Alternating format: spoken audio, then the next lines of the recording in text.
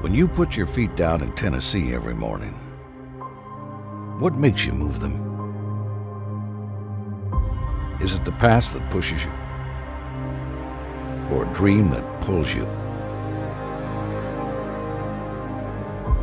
Is it the desire from within? Or a desire to be part of something bigger? Maybe it's the task right in front of you, a line of work, a line to preserve, a line to back. But we move, step by step, day by day, past every twist in the trail, through hell and high water, until the paths we build all come together, and we realize where we're going.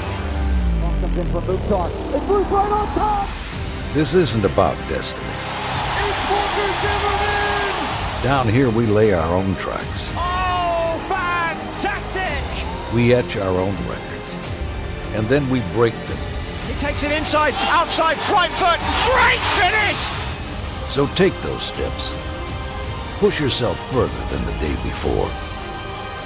Pour your strength back into the foundation. Rise to the occasion.